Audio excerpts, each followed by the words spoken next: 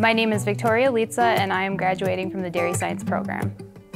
One thought that keeps running through my head is just all the memories and connections that I've made since I've been here at NTC, whether it be with fellow students, advisors. You know, we've been through it all together. We've laughed, we've cried. You know, we've built bonds that, you know, we'll share the rest of our lives, and that is something that I reflect on as I'm about to enter graduation, is just, you know, the experience of building these relationships with my peers.